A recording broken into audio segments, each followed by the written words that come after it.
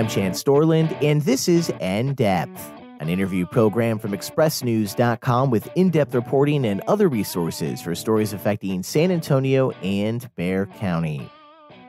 After nearly dying in an intentionally set fire that killed 5 people in a San Marcos apartment building, one survivor is now adjusting to his new life. And I'm joined now by San Antonio Express News staff writer Peggy O'Hare to discuss her recent exclusive interview with that young man, 20-year-old Zachary Sutterfield, which you can read online now at expressnews.com. So, Peggy, thank you again for joining me here on the In-Depth podcast. Let's, of course, start with a brief reminder of the San Marcos fire that police have since declared to have been intentionally set. Hi, thanks for having me. This is probably one of the most haunting and moving stories I have ever covered. This is a story about a young man who went off to college, and one morning last July, in an instant, his life changed forever. Zachary Sutterfield is 20 years old. He was transferring to Texas State University. He went to San Marcos last summer to get settled, find a job, and to meet with his advisor at the university before fall classes started. He was staying with 2 friends in their apartment a few blocks from the school. This was at a place called Iconic Village Apartments. It's not student housing, it's privately owned. But many Texas State students live there because it's so close to campus. It's within walking distance. And the apartments have been there for a long time. They were built in 1970. And on the morning of July 20th, 2018, 2 hours before dawn, while most people at these apartments were asleep, someone deliberately set a fire. And that fire would have tragic and horrific consequences. 5 young adults were killed. 5 families across Texas lost their children in this fire. And Zachary himself suffered catastrophic injuries. He barely made it out alive. He told us that he woke up as fire was sweeping through the apartment building around 4:30 that morning. He woke up because he was uncomfortably hot, and he noticed colors outside the apartment's living room window, blue and orange colors that were flickering and casting shadows on the walls inside the apartment. He was staying with 2 friends at their apartment, and these were 2 of the young victims who died in this fire, Haley Frizzell and David Ortiz, who were both Texas State University students. We learned for the first time when we interviewed Zach recently that he banged on Haley's and David's bedroom doors that morning to wake them up after he became aware of the imminent danger. And the 3 of them ran out of that apartment together through the front door. They made it outside. Once they got outside, they were surrounded by fire. That's how Zach described it to us. And the 3 of them diverged in different directions at that point. Haley ran in one direction, David ran in another. And Zach made a decision to jump over the 2nd-story railing outside to escape the fire. But he was very, very badly injured. At some point outside, he caught fire while trying to escape, and he suffered 3rd-degree burns to 68% of his body. These burns were on his head, face, chest, back, arms, hands, and feet. He was wearing a pair of pajama pants at the time, so his legs weren't burned. And when he jumped over that 2nd-floor railing outside, at some point during the fall, he suffered a severe head injury. Nobody is really sure how that occurred, but he suffered a traumatic brain injury. And from that morning on, there's a big blank space in Zach's memory for about 5 months. He escaped, he caught fire, then he jumped, then he walked up to an ambulance crew to ask for help. And from that point forward, his next memory was Christmas, 5 months later. That was the next time when he became aware of his surroundings again.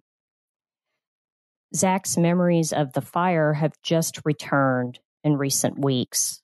For many months, he wasn't able to recall anything because his injuries were so severe. The traumatic brain injury made it difficult for him to retain information, even when his parents told him repeatedly he had been hurt in a fire. But in recent weeks, it's all been coming back.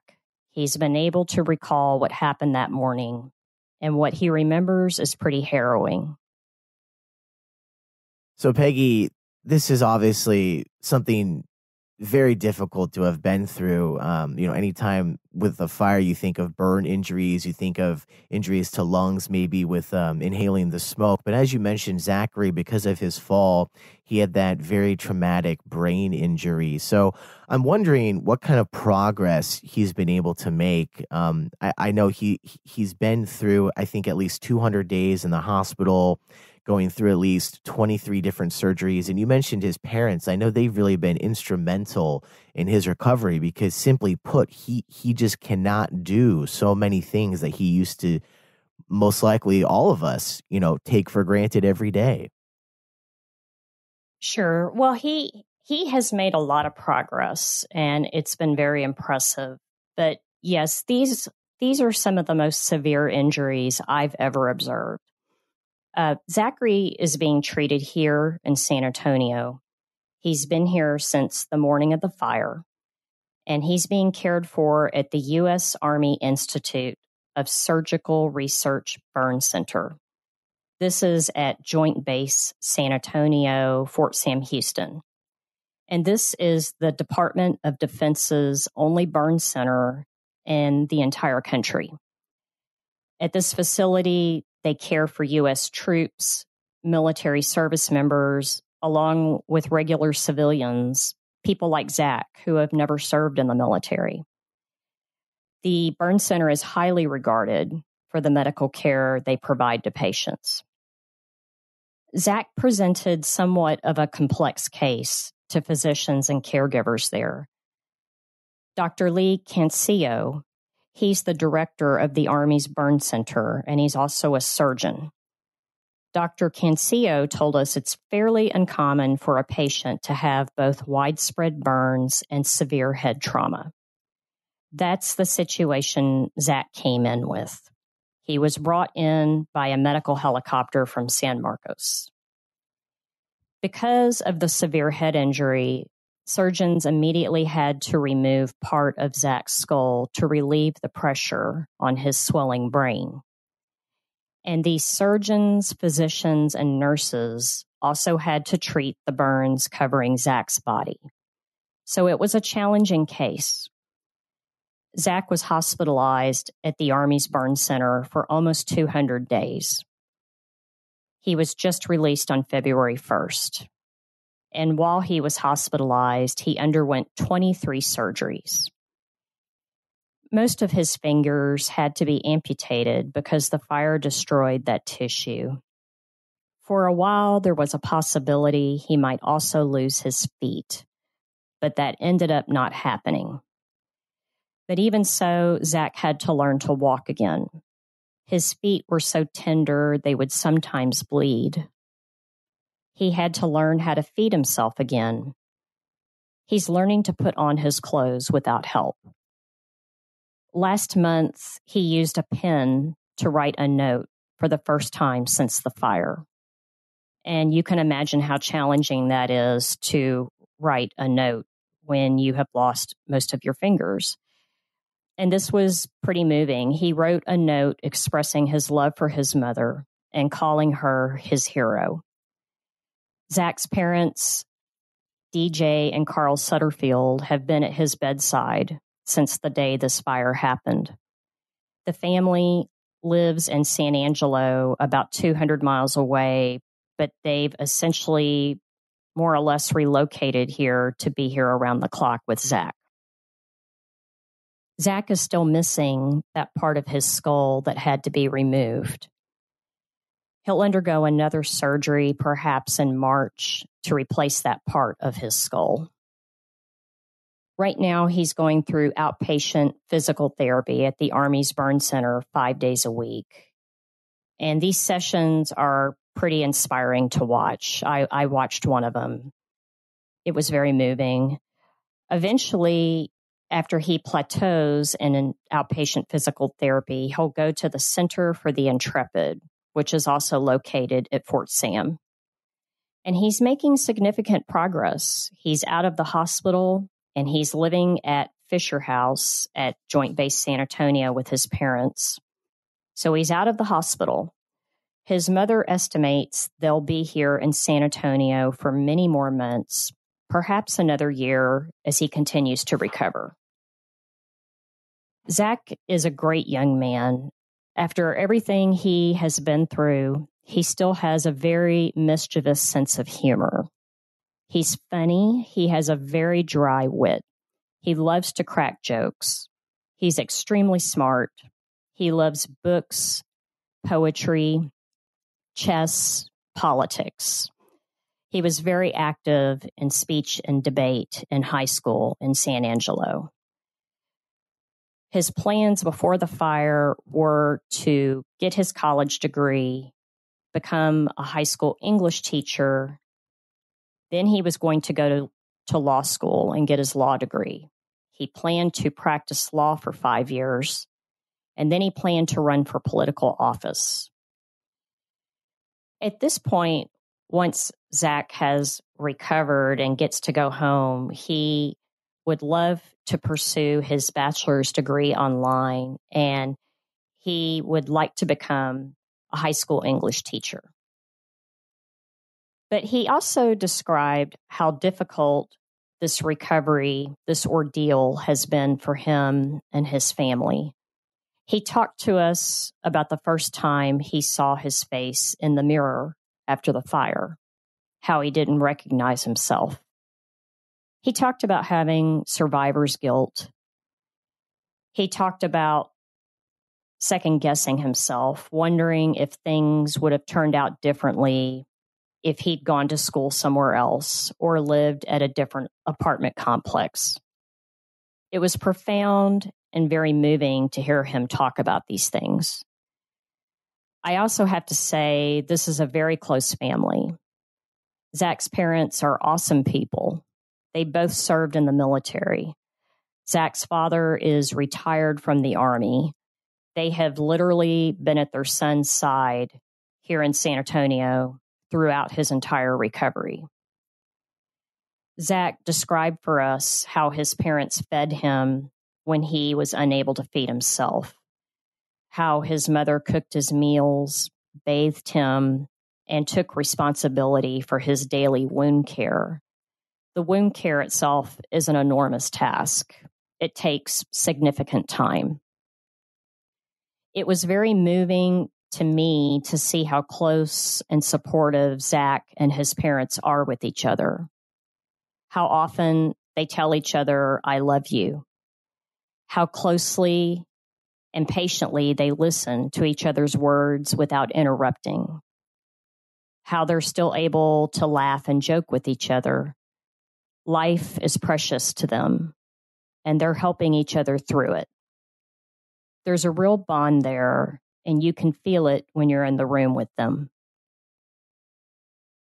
So, Peggy, what you just talked about, obviously a lot of very painful details on how Zachary was able to survive the fire. But as you mentioned, how close-knit his family is, a lot of positive details on how that healing has taken place and how that will continue to take place into the future. We're going to talk about what the future holds maybe for Zach and his family here before we finish today's episode. But I want to now move to the latest on the police investigation. As I mentioned, this has since been declared a fire that was intentionally set. I'm wondering if you can tell me any updates on what the police are looking into for this fire. Well, this is a very serious case. 5 young people were killed in this fire. I mentioned Haley Frizzell and David Ortiz, who were in the apartment with Zach. Haley and David died while they were trying to escape that morning. The others who died in the fire were Drew Estes, who was from San Antonio, Belinda Moats, and James Miranda. And they were all young. They were between 19 and 23 years old. Most of them were current or former students at Texas State. So it's very sad and shocking that so many young people were killed in this incident.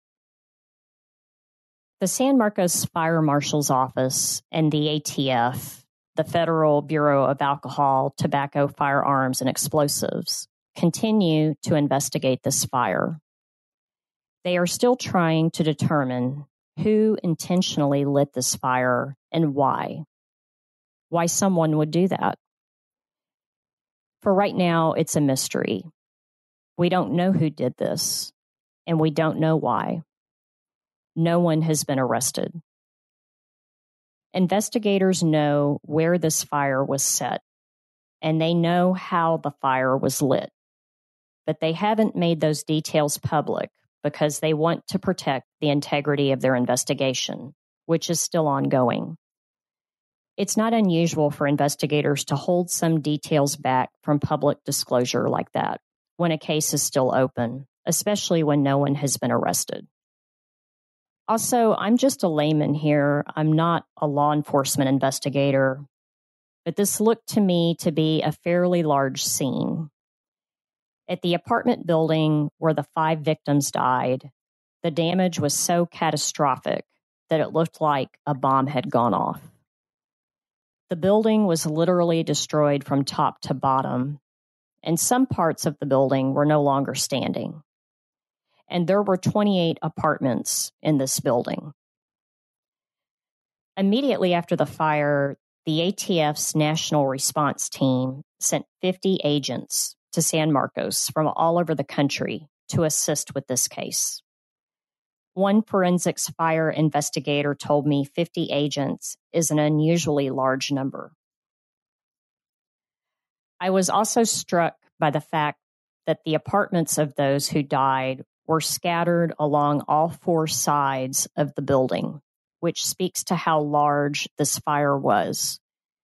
And we know from interviewing some of the other survivors who got out that this fire moved incredibly fast with great speed.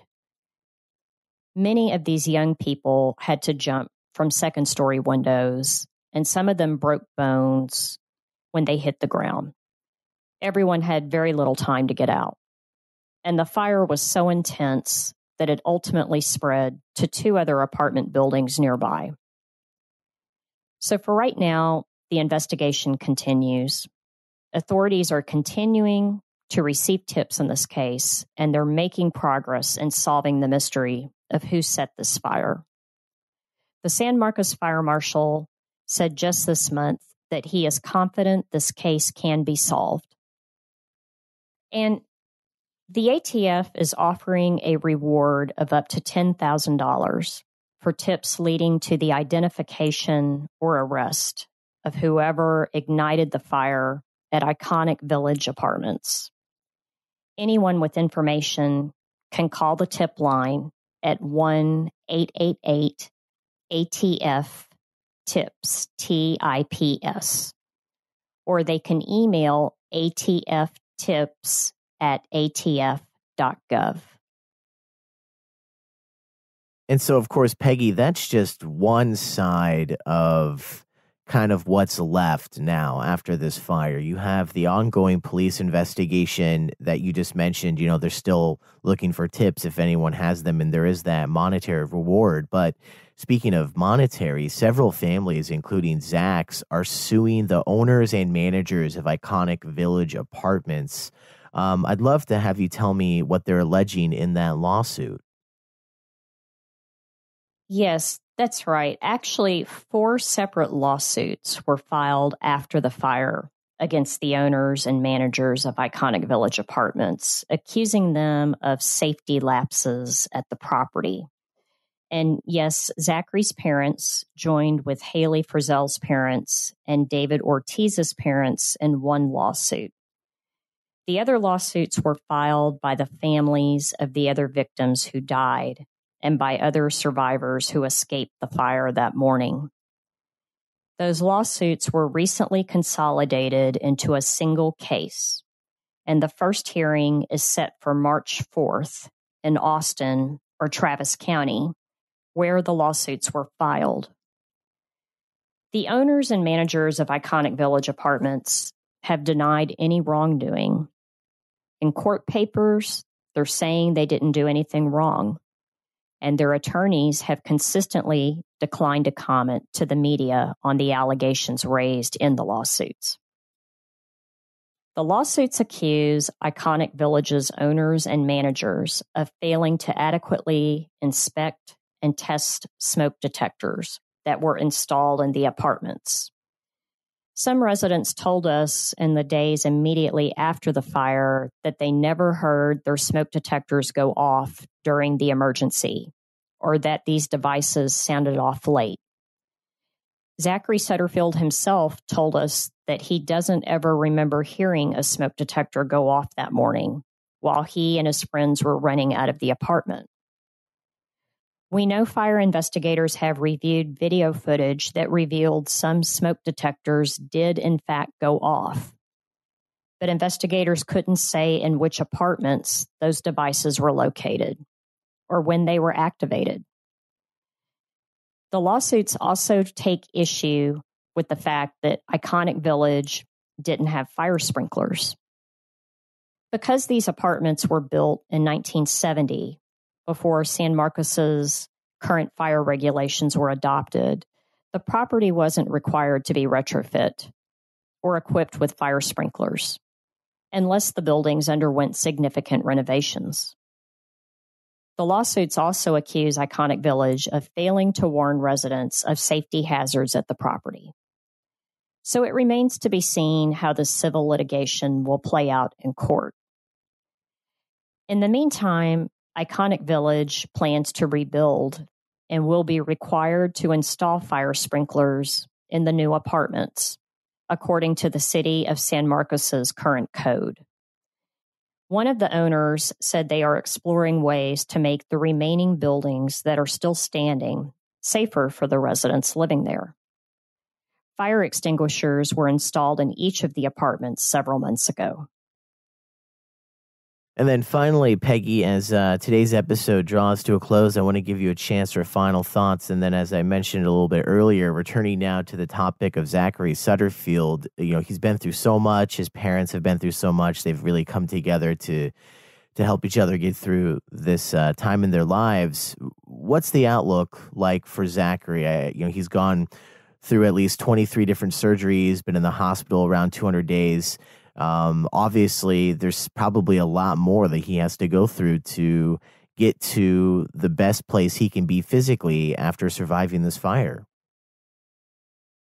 Well, the director of the Army's Burn Center, Dr. Lee Cancio, told us he is very hopeful and confident in Zach's ability to overcome these challenges.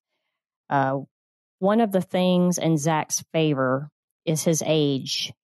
He's 20 years old. And at the Burn Center, they treat many wounded warriors, and many of these patients are young. And they're quite resilient, and they can come back from injuries that would be devastating to some. They can respond very positively, and they can go on to have normal, happy lives. Zach has shown his strength and his resilience in the recovery process he has gone through. Dr. Cancio says the ability of young patients to recover from such devastating injuries really is an interesting and inspiring phenomenon. And his words were, "We've seen it over and over again." So I think that bodes very well for Zach. We know Zach may likely undergo more surgeries at some point. The scarred skin on the back of his neck is very tight, so he can't lift his head all the way. He still can't fully extend his right arm. He's unable to completely close his eyes. Zach and his medical team are working on all of those issues, but those hardships may require more surgeries. One of the nurses who treated Zach early on at the Army's Burn Center told us that for a human being to make it through what Zach has been through, it requires someone strong who is willing to do no matter what it takes. I think Zach has shown that he is willing to do no matter what it takes. And he has a strong support system in his family, in his parents, in his medical team. So to me, this is one of the positive stories to come out of this terrible fire. It's a story of hope, perseverance, dedication, and it's really quite inspiring and awesome to watch it, to watch this recovery happening.